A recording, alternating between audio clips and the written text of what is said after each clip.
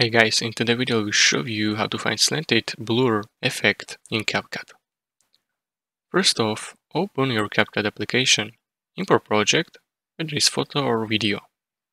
At the bottom, navigate to Effects button. Click on Effects, and menu will appear. Within the Effects menu, find and select Video Effects. You will be present with collection of trending effects. Browse through different effect categories. While searching, keep an eye out of the slanted blur effect.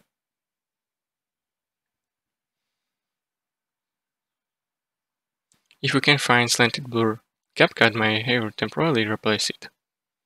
Check for similar effects.